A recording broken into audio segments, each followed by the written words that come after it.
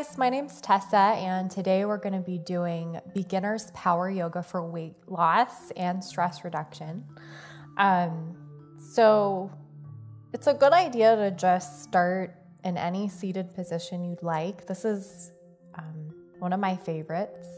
This is hero pose. So if you have stiff knees, this might not work for you. You might want to just come to a seated cross-legged position.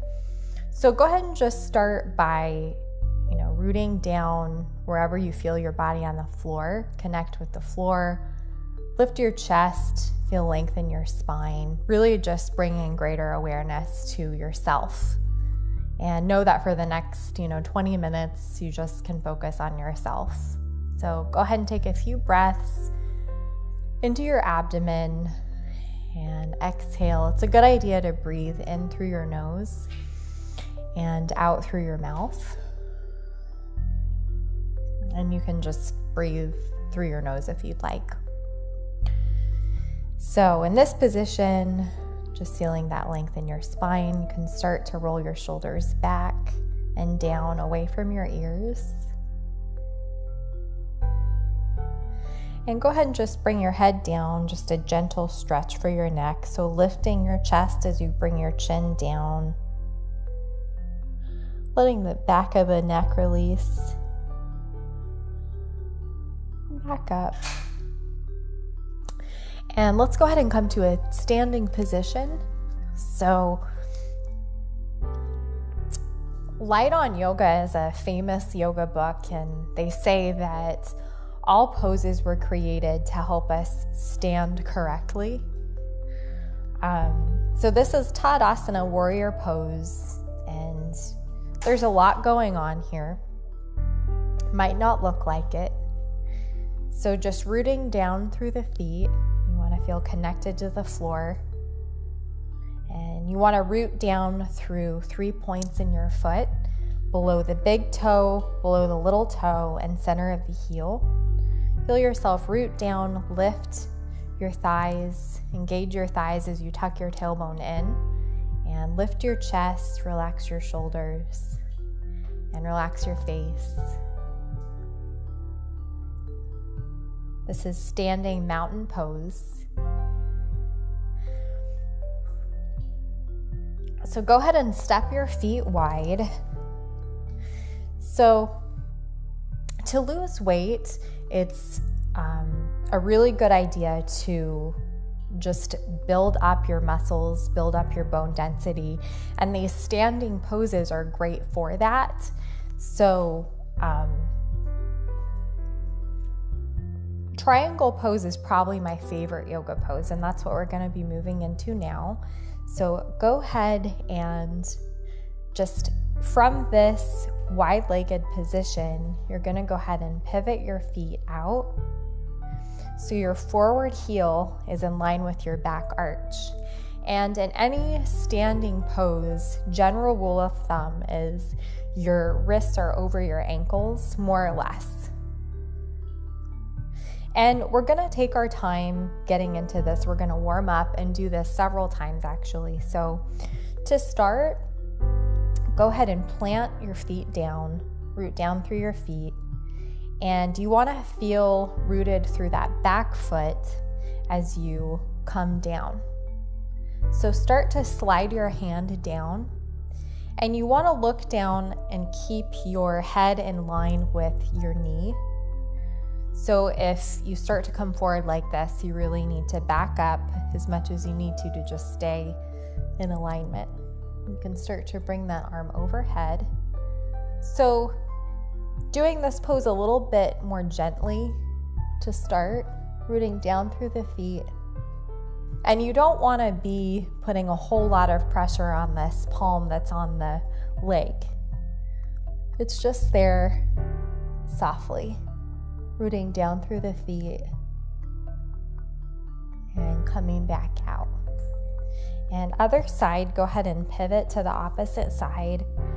So when you pivot, you want your back foot pivoted in just slightly, and you don't want your foot facing away from your knee. That's dangerous for your knee joint. So be sure that your Back foot is pivoted in, forward heel in line with your back arch. And these basic mechanics are going to come in really handy for any standing pose that you're doing. So same thing, just moving slowly, keeping that head in line with your knee. Moving down, keep rooting down through that back heel. And you want to feel a softness in your knees. You don't want to just lock your knees back. If you feel a pulling on your inner knee or anywhere, your back, go ahead and just back up as much as you need to. Go ahead and bring that arm overhead. Rooting down through your feet, really lengthening through that fingertip. Really lengthening through those fingertips. And come on out by pressing that back heel. And go ahead and step your feet together, Tadasana. So a great way to learn these standing poses is repetition. So Tadasana again, rooting down through your feet, lifting your thighs, letting your chest open. So in this position, notice that the sides of your torso are long and extended. So to just feel that even more, go ahead and do Tadasana with arms overhead. So just reach your arms overhead like this. Really feel your spine lengthen, feel the sides of your torso lengthen. You want to keep that in triangle pose. You don't want to collapse one side of your body. So keep that in mind as we step wide again. So find that position with your feet and go ahead and pivot your legs. So sometimes what I see when people are going down, the reason I said that was this happens. So you really want to keep that torso long. So you're just going to slide the hand down and pivot the hips to bring that hand down. So keep that in mind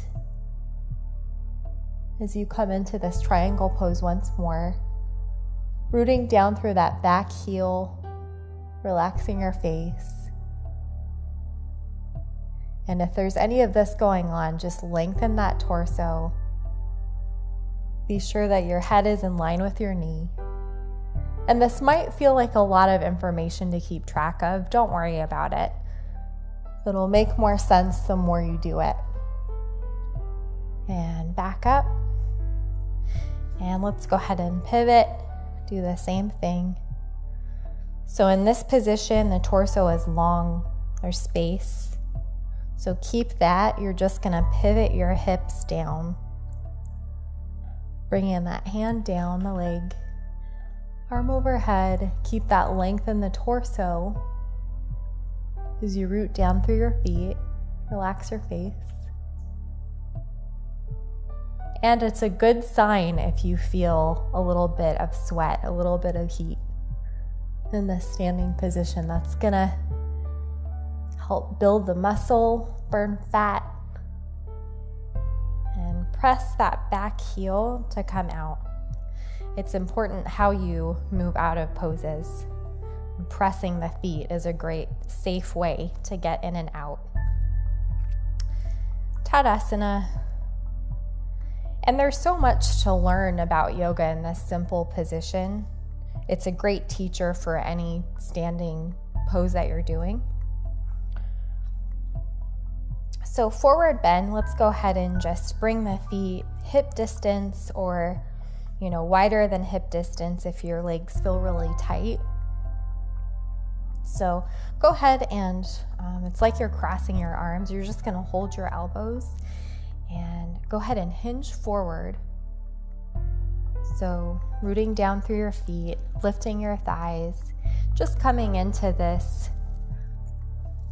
more passive forward bend. So just let the head relax. If you're up further, that's fine. Just be sure that your thighs are strong. There's a softness in your knees. If you feel any pulling in your knees that hurts, you need to back up. So just letting those hamstrings and calves release. go ahead and take a few deep breaths.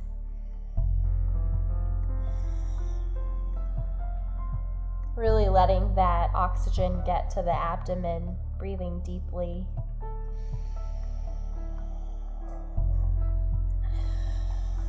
And just letting go of stress, tension. And pressing the feet, lifting the thighs to come out. So stepping the feet back, Tadasana.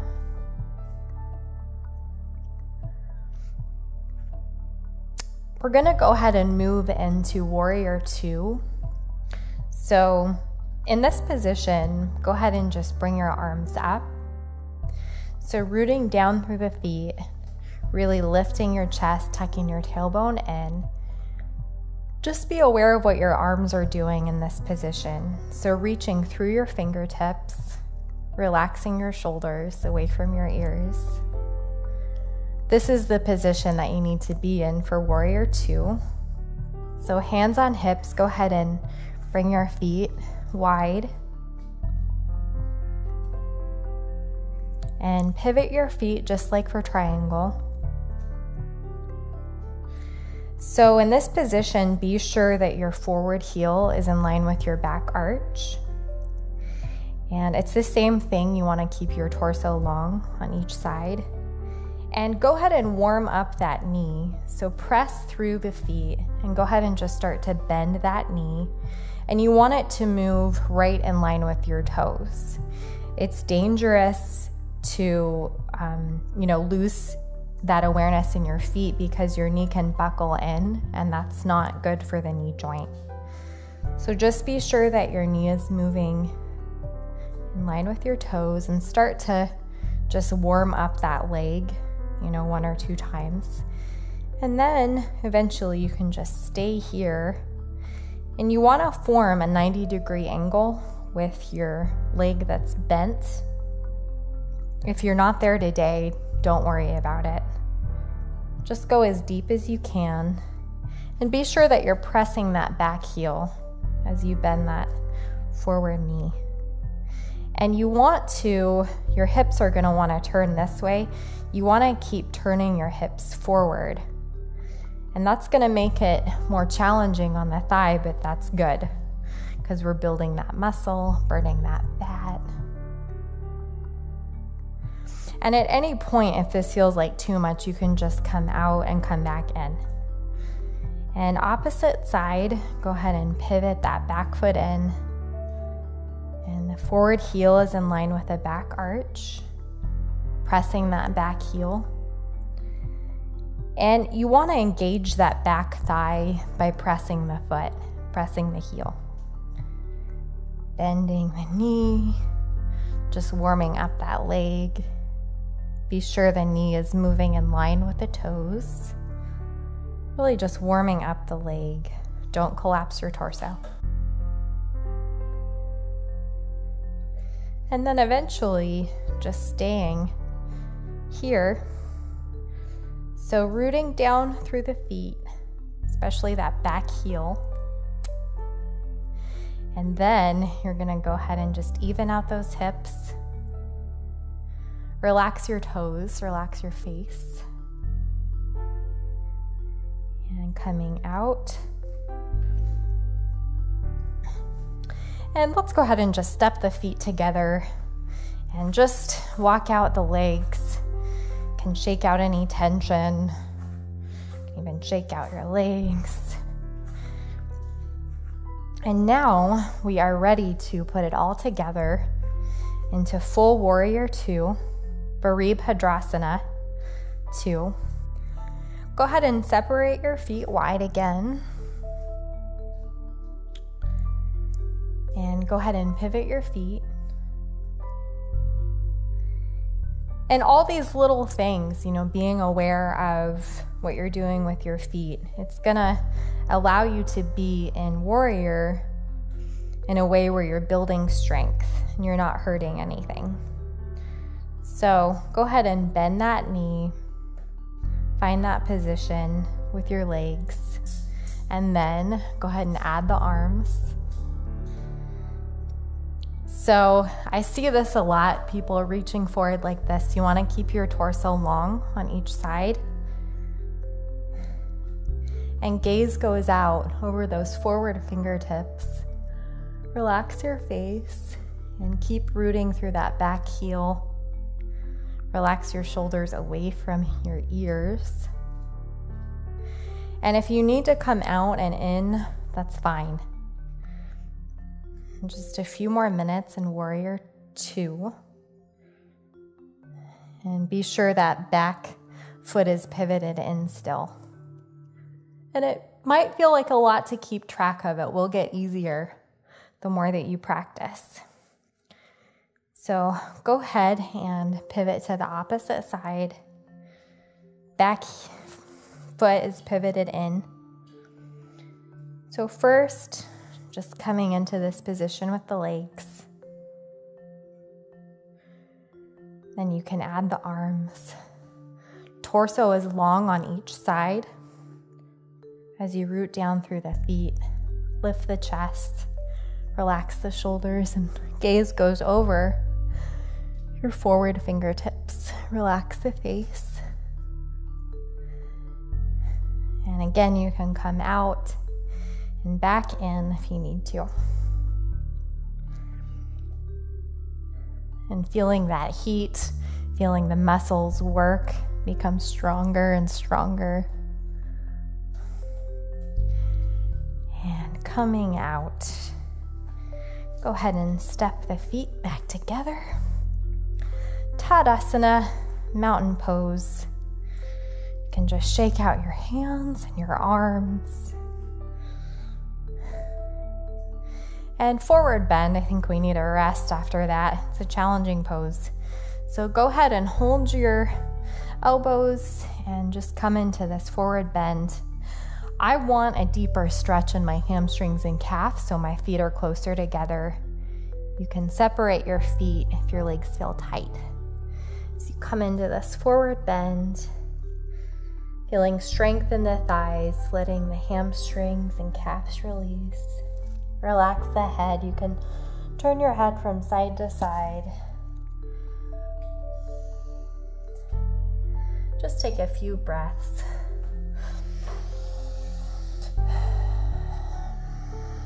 Breathing in through the nose and out through the mouth if you'd like.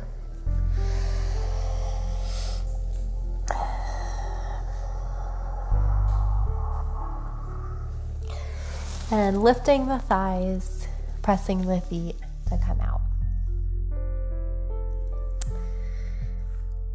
So this is a balancing pose, tree pose, and it's great for building strength in the thighs as well. So go ahead and start by just feeling yourself in Tadasana, mountain pose, and begin to transfer your weight to one foot. Then you can start to just lift that foot. Feel all of your weight in that foot, rooting down below the big toe, below the little toe, and center of the heel. And this is really good for working the smaller muscles that support your bigger muscles, that support your bigger muscles like the quad here. And same thing on that opposite side, just feeling the weight transfer. And you're not locking your knee back. There's a softness in your knee.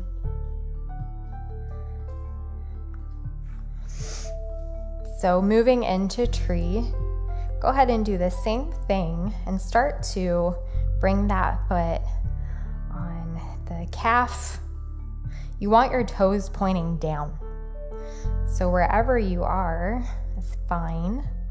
So you want to keep, you can bend forward a little bit if you need to and just start bringing this foot up your inner thigh. And you're going to press that foot into the thigh and thigh into the foot. And balance is going to be a lot easier if you're rooting down through your foot, really staying present in your foot. And you can be here with palms in prayer. You can bring your arms overhead, rooting down through the foot, really reaching. Be sure that you're not overarching your low back, so you're tucking your tailbone in, really reaching. You can bring your palms together. Relax your face. You can close your eyes if it's hard. You can close your eyes if you want something more challenging. And go ahead and bring the hands and the foot down. You can shake out your feet. Just get ready for that opposite side. And you're doing a great job. These are definitely poses that will help you lose weight. They're a little challenging, but worth doing. So, opposite foot, go ahead and transfer your weight. Bring that foot on the shin. And balance is a little trickier the more that you bring your foot up the leg. So if you want more of a challenge, you can bend forward to grab hold of that ankle. Just start bringing it up and press up foot against the thigh, thigh against the foot. Prayer. And relax your toes that are on the floor. Root down through your foot.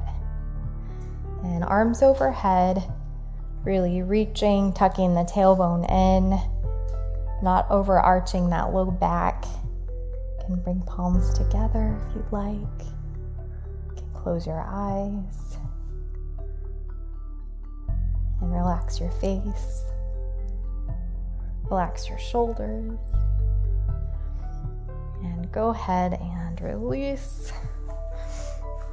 Tadasana, mountain pose. Rooting down through the feet, lifting through the chest, feeling proud. So just shaking out the feet, the legs, the arms. So Tadasana, ending where we started. I want to thank you for practicing with me today. I hope you enjoyed today's session. Please subscribe down below if you like this video, and let me know if you have any requests. If there's any issues that you're having that you need help with, let me know. And I hope that you have a great day.